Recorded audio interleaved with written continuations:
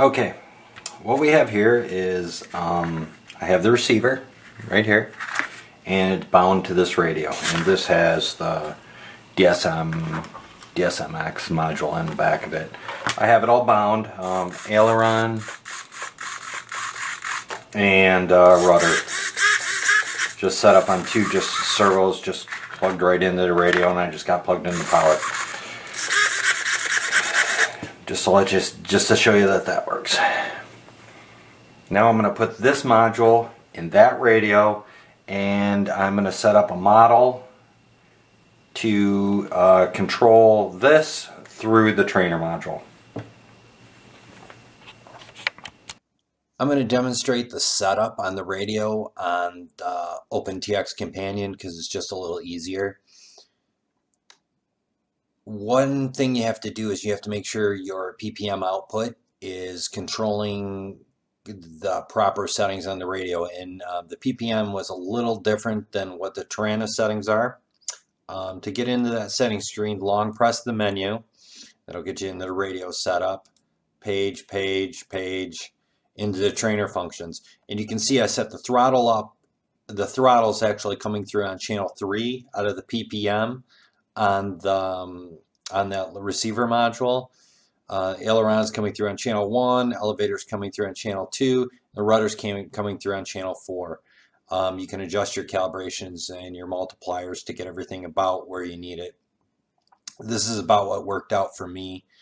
I don't know if the training simulator actually works on here. Yeah, it does. You can actually see the training simulator comes through and you can check your calibration on it, but it really doesn't do much for us. Okay, so once you get the settings in here set up correctly for the PPM output into your trainer port in your radio, then we're going to go to quick press menu, page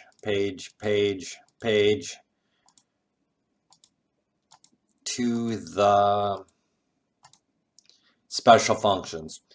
And I set up a special function for the trainer to control the rudder, the elevator, the aileron, and the throttle. You can have the trainer switch change just maybe the elevator and aileron. You can have it change just maybe the rudder or the throttle, depending on what you want to change, what you want the student to control. I had it control everything, and I also added in the sounds. So when you actually flip the switch, students playing, it and you hold it, it gives control to the student. Instructors playing. When you release it, it gives control back to the instructor.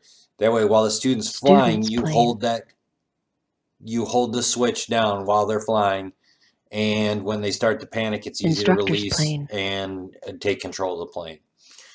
So that's how I set that up. Make sure you have your buttons checked over here.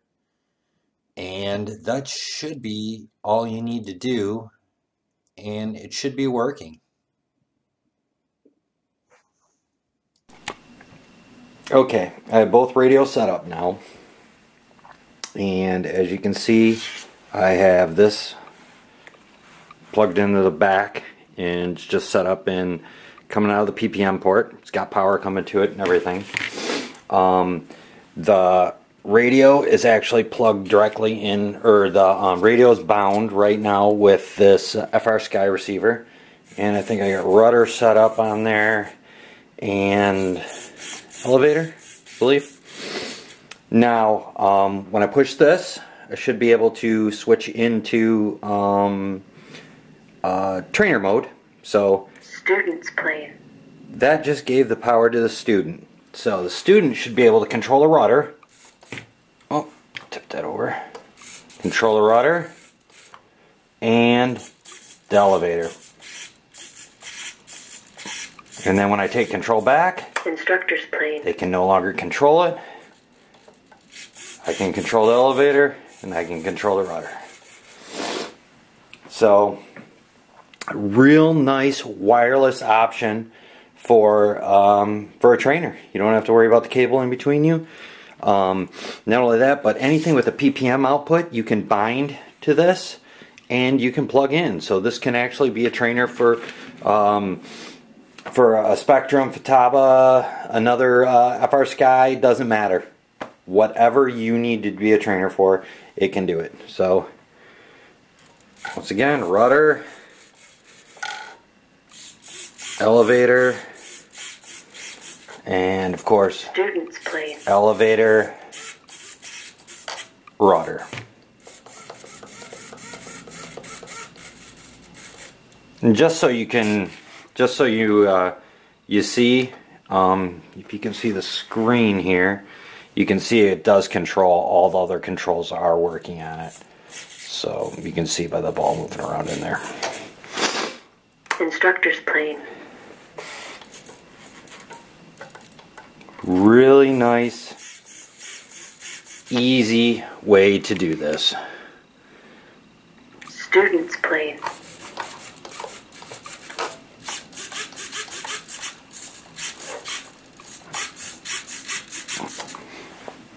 Instructor's plane.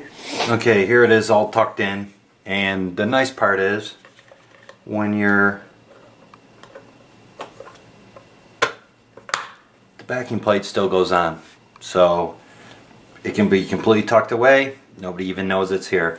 The other nice thing is when you unplug this, you unplug the connector from it, it's not powered, and you can still use your wired trainer port.